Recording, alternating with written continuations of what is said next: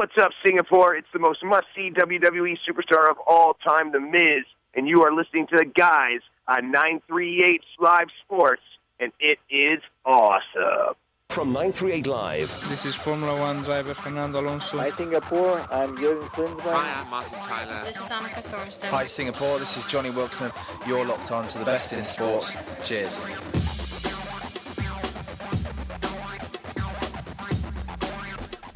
You're listening to Singapore's longest running and only sports talk show on radio, 15 years and still going strong.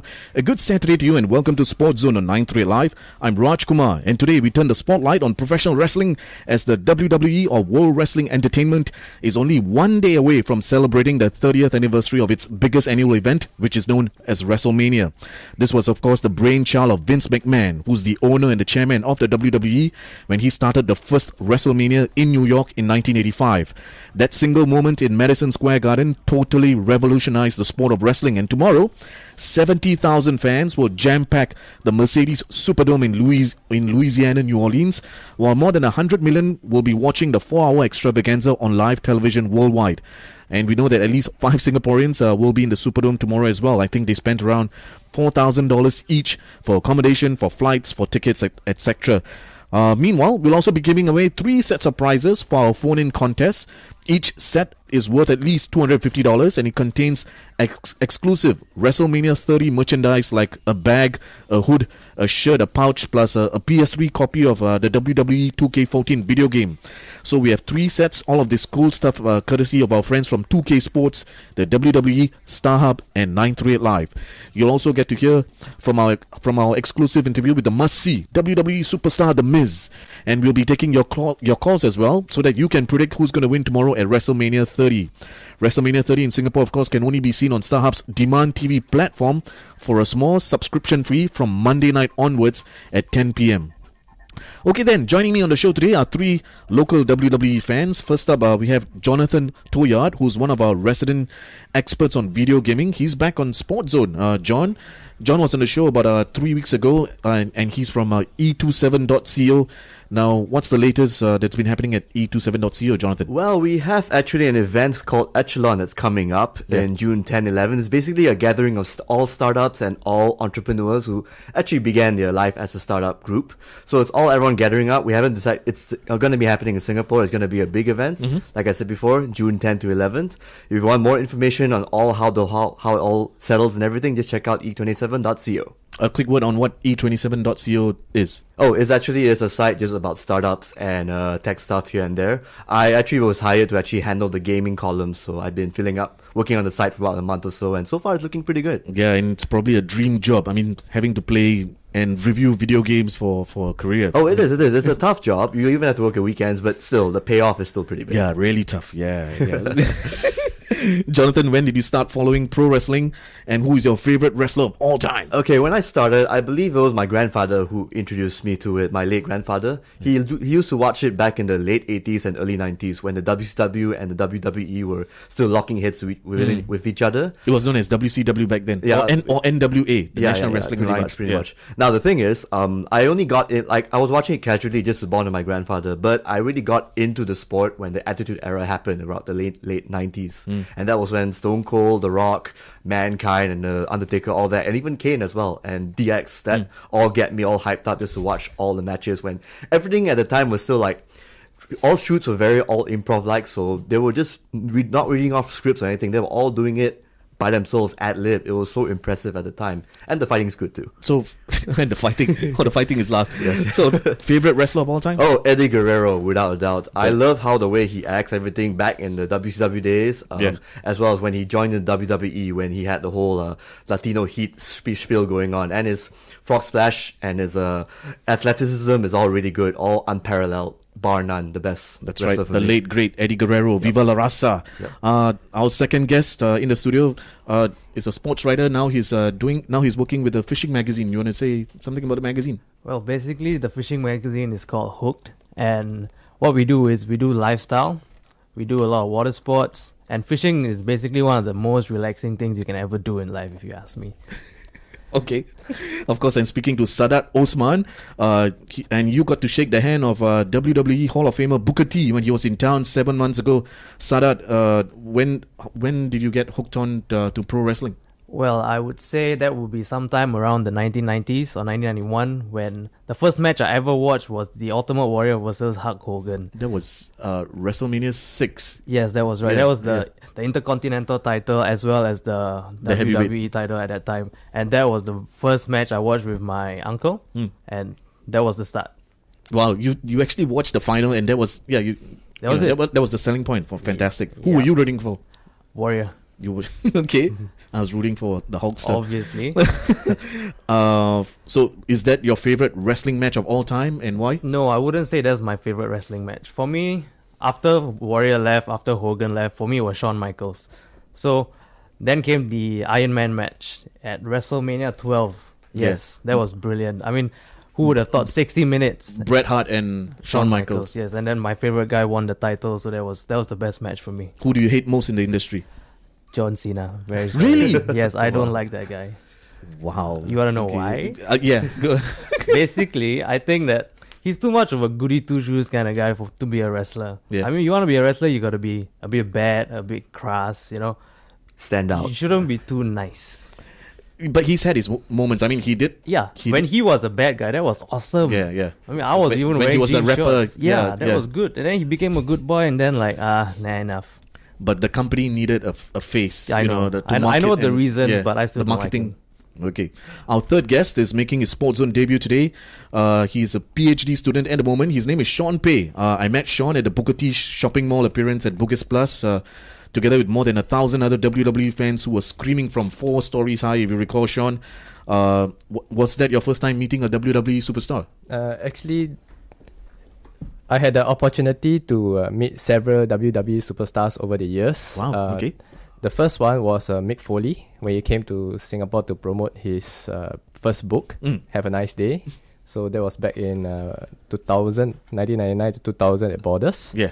Okay, then after I had the opportunity to meet the Basham brothers and their manager, Shaniqua, Nice. at the backstage session. And then now I can finally add Booker T into my list of wrestlers, who I can meet up close and personal. So when did you start watching pro wrestling? I started watching when I was 7. Basically, it was my father who introduced it to us, growing up in a family full of boys. So the TV was on every Saturday, and then we started watching the matches. So I would say I started very young. Favorite WWE champion of all time? Okay, a lot of great champions in the past. You look at Hulk Hogan, Ultimate Warrior, Bret Hart, Shawn Michaels, and all that. Stone Cold, The Rock. Yeah. But to me, Bret the Hitman Hart is my favorite champion of all time. I can relate to that, and you're wearing the colors of Bret Hart today as well. And today also happens to be your wedding anniversary. So a quick shout out to the wife. You gonna say something to your wife? Yeah, hi. Happy anniversary to you, baby. What's her name? Jing. Okay. Yeah, so I'll see you later. All right, then we have Sean, Sadat, and Jonathan as our panel of WWE fans on the show. Now, before we talk about the big one tomorrow, WrestleMania, let's talk briefly of what's happening tonight. And that is the customary WWE Hall of Fame induction ceremony. Jonathan, the Ultimate Warrior, is finally being inducted into the Hall of Fame. Would you say this is long overdue? Oh, yes, it is. And also a bit surprising considering that Vince McMahon, he's not really good at holding a grudge against the Ultimate Warrior ever since he left. Yeah. But at the same time, it's nice to actually see him get his respect and due after doing a bunch of seminars here and there and also legally changing his name to the Ultimate Warrior. Exactly, yeah. I'm also actually surprised that the person who's going to introduce him, is actually Linda McMahon. I was actually expecting... you already know who's... Have they announced it? No. He said on Twitter, apparently, that Linda McMahon's going to be the one to induct him, introduce. But I kind of figured Hulk Hogan would be the one because he had legendary matches with the guys, so it's a bit odd. Exactly. Linda McMahon, who is the wife of Vince McMahon, yeah. the father, of course, of Stephanie and Shane. Sean, Razor Ramon, also known as Scott Hall, is also being inducted tonight. Is he a surprise inclusion considering that he spent most of his wrestling career outside of the WWE? Not really, because I was kind of hoping for him to be inducted earlier, actually. Because although he spent much of his wrestling career outside of WWE, I would say that he had a very successful run with the company, with some very high-profile matches. We are looking at the first 4-time Intercontinental Champion, all right, and then of course one of those matches which come to mind would be the ladder match against Shawn Michaels at WrestleMania 10. So that was totally groundbreaking and a pioneer of the ladder match. You know, both of them were pioneers of the ladder match. So that match set the standard for the ladder matches of today. The tables, ladders, and chairs matches As of today. well, yes. Of course, oozing machismo, Razor Ramon, the bad guy. Who do you think will be the person to induct him? I would have to say that the person inducting him will be one of the members of his clique. So I'm going with either Kevin Nash Diesel or probably Shawn Michaels. I will agree with you on that. Sadat, we'll also see Jake the Snake Roberts in the Hall of Fame tonight. What do you think of his elevation to legendary status? I mean, I think it's a good thing for that guy because he's not been winning titles during his run, but he has been part of so many interesting and exciting matches involving The Undertaker and even Jerry Lawler at times. So I would say... Even the Warrior as well. Exactly, yes. So the snake thing really made it for him. He made it big. Damien. Yes, Damien, that's right. That's the name of the snake. And then I would say he was also the one who kick-started the Attitude Era together with Stone Cold when he came back as the guy who was very religious, I would say. The then, 316. Yes, and then he was saying John 3:16 that, and then Austin came in and said Austin 3:16 says I just, you know the rest. So that was one of the epic moments in WWE history for me. Jake the Snake was also in Singapore. If I recall, in 1992 or 1993, he was at the Singapore Zoo. My dad, my brother, and myself, we all went down. There were about 100 people who stalked him. We met him, took photos with him. That was like about 20 years ago that Jake the Snake was in town with Diamond Dallas Page. Now there are 4 more other individuals who will be inducted into the class of 2014, which also includes the late great Paul Bearer, who was of course the guy who brings out the urn Undertaker's for the manager, Undertaker. The Undertaker's manager, that's right. The WWE Divas Champion Lita, and Mr. T. Mr. T, of course, for his role in WrestleMania 1 and 2, and the last guy, Sean, the father of Carlito. Carlos Colon. That's right. So these are the 7 who will complete the class of 2014.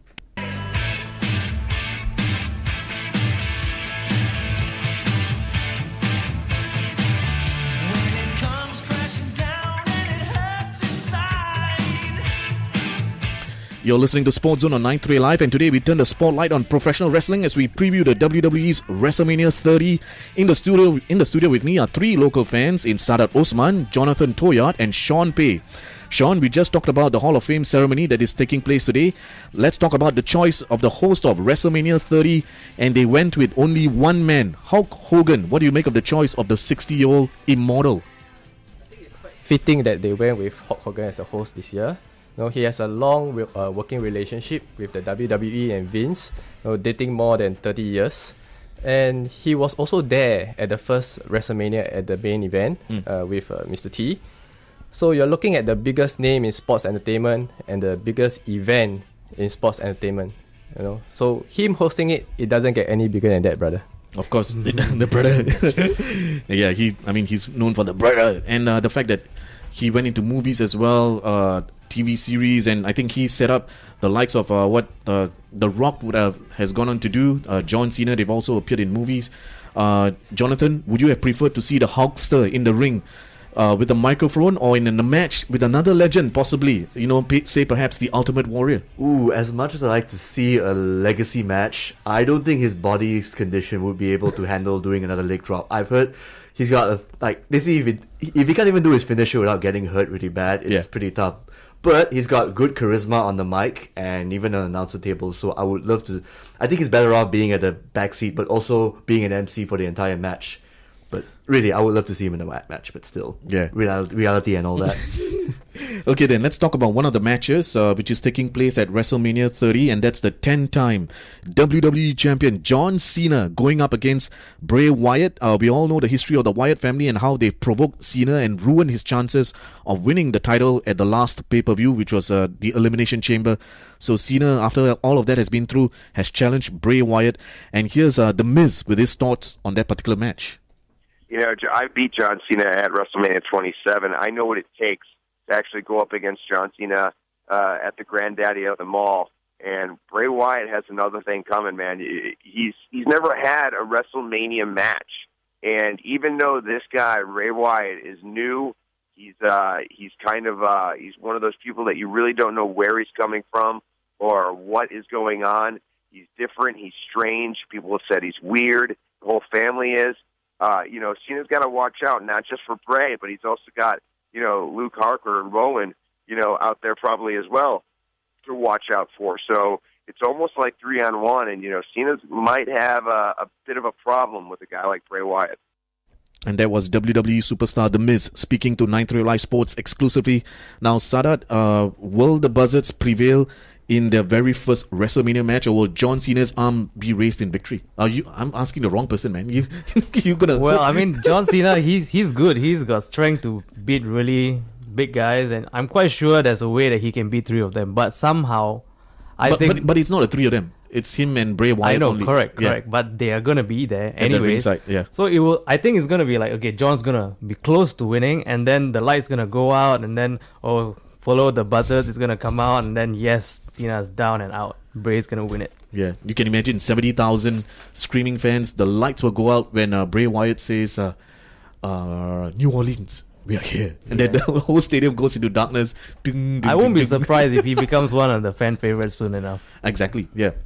Anyone in the studio disagrees with the prediction made by Sadat? You said that you're picking. I'm picking Bray to win it. Bray to win. Anybody?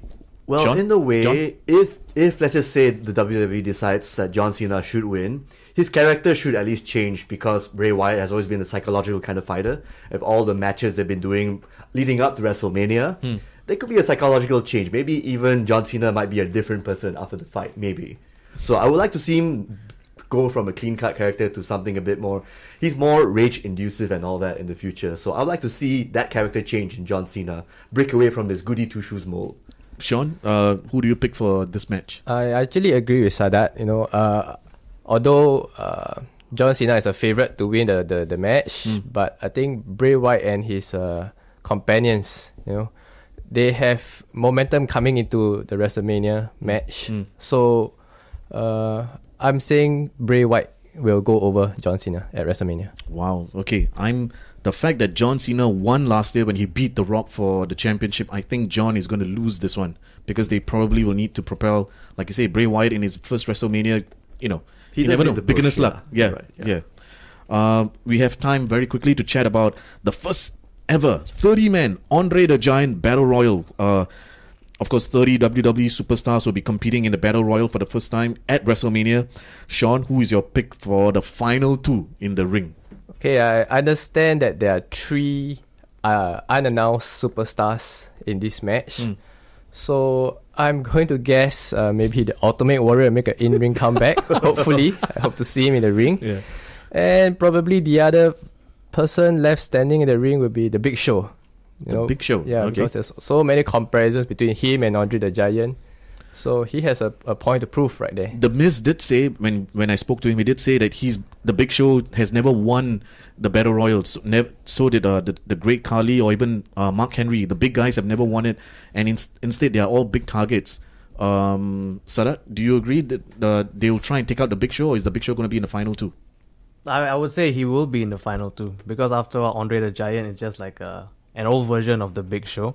And yeah, the Miz is right. I mean, the big guys will always be the targets, but somehow, you know, like people like Kane, the Big Show, they will do whatever it takes to throw the guys out of the ring. Okay, and Jonathan, do you think who's your pick for the final two? Well, actually, I'll have to go with Sean's answer. Maybe a surprise cameo from Ultimate Warrior and Big Show as well, or even Mark Henry. I feel that those three guys, Big Show and Mark Henry, they've got, I mean, they're going to get a lot of people assaulting them, like Fandango, Alberto Del Rio, all that coming in. But at the end of the day, if there's an Andre the Giant kind of match, it still needs to have that representation of Andre the Giant in spirit. So I believe it's either Big Show or Mark Henry. I'm happy either way. I think, okay, Andre the Giant, of course, the 8th wonder of the world. My pick for the winner of the 30-man Battle Royal is actually The Miz. Surprising, I mean, he's been doing he's been provoking quite a few people of late with the Hulkster. I think earlier this week, I forgot who he provoked in the ring. But he Arnold Schwarzenegger. Yeah. Okay, yeah. But my pick is the must-see WWE superstar, The Miz. It's time for the news headlines, but when we return, it's your chance to win a WrestleMania 30 bag full of merchandise worth around $250 each. We have 3 bags to be given away. We'll also be taking your predictions on some of the key matches happening tomorrow. So stay tuned, because it's all happening on SportsZone, right here on 938 Live.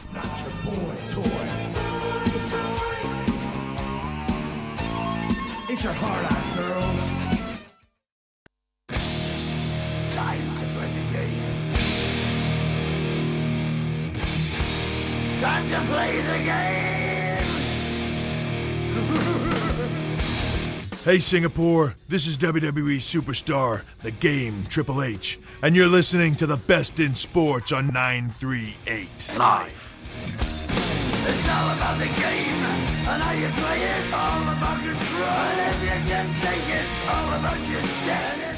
Welcome back to part 2 of SportsZone on 938 Live. I'm the RAJMAN and I'm flying solo today, but I'm in good company as we turn the spotlight on professional wrestling and we preview the WWE's WrestleMania 30. In the studio with me are 3 local fans in Sadat Osman, Jonathan Toyat and Sean Pei. Alright then, as promised, it's time now to give away those 3 goodie bags of merchandise. Each set is worth at least $250 and it contains exclusive WrestleMania 30 merchandise like a bag, a shirt, a pouch, plus a PS3 copy of the WWE 2K14 video game. Jonathan, you must have tried this particular game, the WWE 2K14 game. For me personally, I think it's absolutely brilliant, to say the least. I mean, to be able to play the storylines and the matches dating back to WrestleMania 1, it's totally phenomenal, man. Oh, yes. 30 years of WrestleMania mode is really good. It was a good idea for them to promote it. And I especially like all the little details that they did for Macho Man Randy Savage, another late but great wrestler as well. Yeah. The swagger and everything and the way he just moves around and speaks is really cool. But what also makes this latest wrestling game, the recent one, it's the customization mode. You can actually make up whichever characters you want from different stables, from the Japan circuit, everything, and have them fight all together with your friends, or even like post up like a recreation of the match except using the WrestleMania game engine and putting it on YouTube. Like, it's pretty cool. I mean, honestly, there's so much customization you can do with all the characters here and there. That's right. The game was launched about 6 months ago. The Rock is on the cover. I think the next one is going to probably be launched maybe another couple of months. It's going to be interesting to see I can't wait, actually. Yeah, honestly. Who's going to be on the cover. So we have 3 sets of all of this cool stuff, courtesy of our friends from 2K Sports, the WWE, StarHub, and of course 938 Live. And if you have won prizes on SportsZone in the last 4 weeks, that means if you won prizes in the month of March, on this very show, you cannot take part today. So let's give the rest a chance. Alright, call us at 66-911-938 and tell us the answer to this 2-part question. So we are looking for 2 answers. Alright, the question is, in the WWE, which superstar in the past or present is known as the Heartbreak Kid? And which other superstar is known as the Viper? Once again, which superstar is known in the past or present as the Heartbreak Kid, and which other superstar is known as the Viper? If you're a fan of the WWE, this is a no-brainer. So call now at 66-911-938. You must give both the answers. 66-911-938. Okay, let's now talk about Triple H versus Daniel Bryan. Sean, the winner of this fight will be the 3rd man in the same ring with Batista and Randy Orton for the WWE World Heavyweight title. First off, how do you see the fight between Daniel Bryan and The Game going down? Oh, I see this is going to be a very intense fight between the 2 men. They've been feuding since SummerSlam. Okay, Daniel Bryan trying his best to prove that he can be the face of the company, and The Game trying to prove Daniel Bryan wrong and also going on to take part in the championship match. The Game, of course, because now he's part of the Authority, because he's the CEO of the company. Yes. Okay, but I think at the end of the day, when the smoke clears, I would say Daniel Bryan will go over Triple H in this match. Okay, Sadat? if Daniel Bryan was to prevail over the cerebral assassin, do you think he has enough left in his tank, per se, to go ahead to face the two strong opponents in Batista and Randy Orton? If you ask me, I don't want Daniel Bryan to win. Because I think he's not a real good face to begin with. So, okay, if let's say he wins, I say he would have the chance to win it. Because he's one of those guys who took apart the Wyatts. Yeah. But I mean, he tried very hard, but he failed. So, I mean, since it's a triple threat match, I mean, he has the chance to win it. But I don't want him to win. No. You don't want Daniel Bryan to win. Okay. Well, let's pause for a minute and hear from what the WWE superstar The Miz had to say about this specific fight. Yeah, that is, good for Daniel Bryan. You know, when I was a pro of his back in the NXT days, I would say around 3 or 4 years ago, I taught him everything he knows. And now you're looking at him, being one of the biggest success stories in the WWE. And what a magical moment it would be if Daniel Bryan could take out not only Triple H, but Batista and Randy Orton to win the WWE World Heavyweight Championship at the biggest event of them all, WrestleMania, and just watching the entire audience, probably 90,000 strong, chanting yes, yes, yes. I mean, that would be an absolute moment for him. So I'm really rooting for him. Can he do it? You know what? It's going to be a tough, tough battle because Triple H is one of the best in the ring, and not only that, that's our boss, man. Like, he can do whatever he wants and whenever he wants. To screw over Daniel Bryan, I mean, let's face it, he's done it time and time again, so what makes this any different? And in the Showcase of the Immortals, it's one of those situations where he's not going to want to look stupid. So Daniel Bryan has a big, big, big step in front of him. Let's just hope he can actually step up above it. And there was WWE superstar The Miz. And Jonathan, if Triple H was to beat Bryan and qualify for the triple threat, that would also be a classic match in itself, because I think it will be the first time that we see the three friends who used to be known as Evolution. I mean, you include Ric Flair as well, but the three members of Evolution fighting for the most decorated prize in the industry. What do you reckon if Triple H were to beat Bryan and go on to face Randy Orton, who's known as the Viper, and of course, Batista, who's known as the Animal? A reunion would be alright, but that would be a pretty silly decision from WWE to let Triple H win in this case, because you've seen the crowds, you've seen all the matches Daniel Bryan has been, like, there's so much pop, there's so much support for the little guy beating the big guy, who's actually the CEO of the company for one thing. I mean, the big boss, basically, the authority and whatnot. Yeah. And plus, Daniel Bryan needs his push much more than all these other three characters, like, but Batista has a movie career going with Guardians of the Galaxy coming out. Randy Orton's already happy in the top tier card, and Triple H, he's married into the business, so he doesn't really need the push at all. If I say if they don't push Daniel Bryan this way, this would be the dumbest decision WWE has done in a slew of other dumb decisions they have made before back then. Let's hear what The Miz had to say about this particular match, especially with Batista coming back, after a 4-year absence. Does he have it enough to actually take on Randy Orton and, in the triple threat match? Whenever you have a guy that's been away for a while, they can have one of two things: ring rust or a whole new motivation to come in and just take over the WWE. And I think that's exactly what Batista wants to do. And so Randy Orton's going to have his hands full, not only with Batista, but with either Triple H or Daniel Bryan. And, I mean, whenever you're in a triple threat match, your head has to be on a swivel.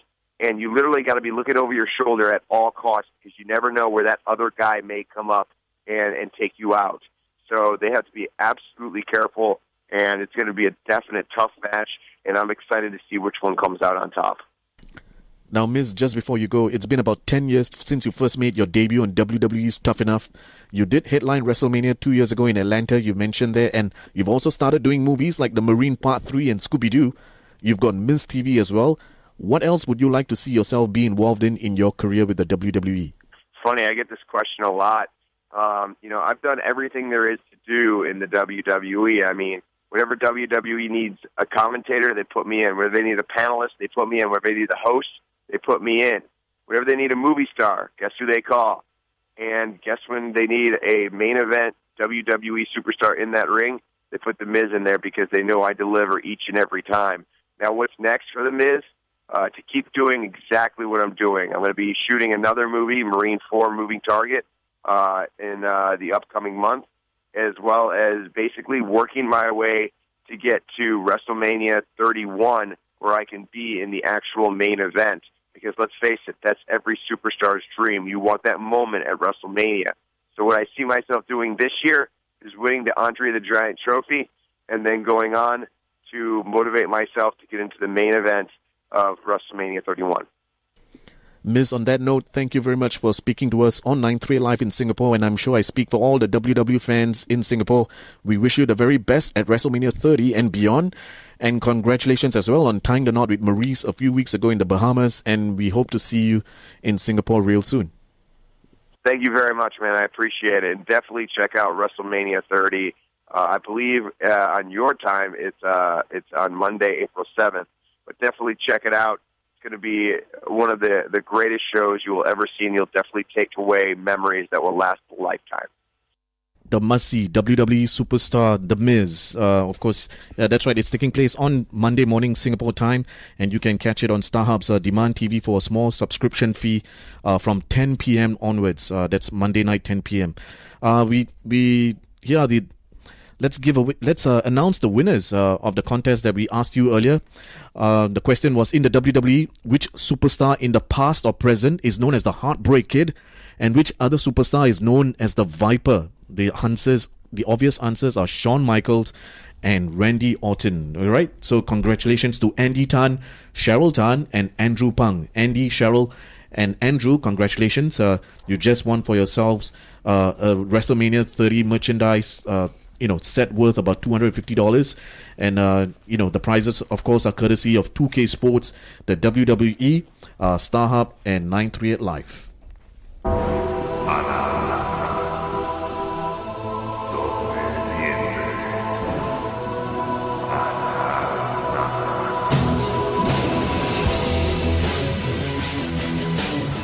And that, of course, is the theme of The Undertaker. That's the modernized version of the theme. And we all know that the dead man, age 49, The Undertaker, unbeaten in 21 years at WrestleMania. It's not consecutive, but in the 21 editions of WrestleMania that he's competed, he has won every match. He puts that record on the line tomorrow against a man who seems to be possessed in wanting to bury The Undertaker once and for all. Sean, is tomorrow the final day of reckoning for The Undertaker when he faces Brock Lesnar, the Beast incarnate? Okay, I'm actually looking forward to this match. Actually, we are talking about the Streak versus the Beast. So we will see weapons, near fall, spectacular moves, reversals, and basically we're going to witness a war right here. But when the smoke clears and the dust has settled, I'm saying the legacy of the dead man, his streak, it will remain intact. You're saying it's going to go to 22-0? Yes, 22-0. Wow, Jonathan. What must Paul Heyman and Brock Lesnar do to beat The Undertaker? Pray. No, but honestly, I do agree with Sean. I mean, there's no signs of Undertaker's actually retiring anytime soon. Yeah. And Brock Lesnar's already a big enough name that even if he lose, the match is still going to be very spectacular. Having said that, I mean, he's a former UFC heavyweight champion, Brock Lesnar. That helps too a lot. Yeah. That helps too a lot. But I guess the bigger question here is how many tombstones will it take to take down Brock Lesnar? I would say 4. Because it's the most powerful move that Undertaker has in his repertoire. And I know Brock Lesnar has the speed and the guile agility, but it's all about in-ring wisdom, and Undertaker has it since his 40-plus year plus tenure and all that. So I'd say 4 tombstones it'll take to probably take down Brock Lesnar. He's that strong, honestly. Okay, 4 tombstones. Sadat, there are pretty strong rumors of the possible WWE debut of this legend who has never ever stepped in a WWE ring. WWE ring, that is. His name, of course, is Sting. Rumors suggest that he might have a hand in the outcome of the clash between Brock and Taker. What do you think? I think that Sting will not show up. Okay. But if he were to show up, that will really make things a lot more interesting in the WWE, especially if he tries to, make Taker keep the streak. But then again, if he makes Taker lose the streak, that'll be even more interesting. That will set up another match in WrestleMania 31. Exactly. He might want to allow the streak to continue, and then he be the one at WrestleMania 31 next year to end the streak. And then what if Warrior decides to come around and say, "Hey, Sting, get out of my spotlight"? That'll be even more interesting then. Oh yeah. Sounds cool. I mean, the Warrior is 54. The Undertaker is 49. Hulk Hogan is 60. So. And they're all in good shape. Yeah, Ric Flair was still in the ring at 63 or 64 in a couple of years ago. I wish I could do that. Okay, so once again, around the table, Sarat, the streak to end or to continue? The streak to continue. Sean, you said the streak to continue. Jonathan? Continue. I say it will continue. They are not going to let the Undertaker's streak end at the hands of Brock Lesnar. On that note, it's time for a quick traffic update, and when we return, it's your chance to call in at 66-911-938. That's 66-911-938, and tell us who you're rooting for at WrestleMania 30. This is the only wrestling show in the whole year that you can get a chance to call in and talk about, the WWE. So are you rooting for John Cena, Daniel Bryan, Triple H, Randy Orton, Batista, whoever? Call now at 66-911-938. We want to hear from you. For now, though, it's time for Traffic Watch. To all the WWE fans in Singapore, this is WWE superstar Wade Barrett, and you're cruising with the RAJMAN, only on 938 Live. Okay, we are in the final stretch of SportsZone as we talk about professional wrestling, and we preview the WWE's WrestleMania 30. In the studio with me are three local fans in Sadat Osman, Jonathan Toyard, and Sean Pei. So 66-911-938 is the number for you to call if you want to talk about WrestleMania 30 or the WWE as a whole. So Sean, another key battle to look out for is The Shield versus Corporate Kane and the New Age Outlaws. How do you see this one panning out? Okay, this is going to be a close match as well, because you're looking at very great past tag team champions. Okay, but I'm predicting that Kane and the New Age Outlaws will get over, and this will probably be the match where the Shield will break up and they will shine individually. You think the Shield will break up? Yep. Why? Why do you think this? I think that the company has been planting the seeds, for the breakout of the Shield, and I think they want to push Roman Reigns as one of the main eventers, So I see this match as the turning point for the Shield, actually. Okay. Does anyone in the panel feel the same way that I do, as in thinking that, or as we both are thinking that Roman Reigns actually has the makings of a future WWE heavyweight champion? Jonathan first. He does. I mean, he's got the build and the physique and everything, but I do feel this is probably one of those silly WWE decisions that may come true, given that Sean was right about the seeds being planted. I think it's way too early for them to break up. Like, give them another year, like how the Hardy Boys win, but probably even longer. But at the same time, you won't have the Shield without all those three together. But at the same time, Seth Rollins and Dean Ambrose, they would make a pretty good tag team pair, hopefully. Sadat, do you think you agree with Sean, this might be the end of the Shield?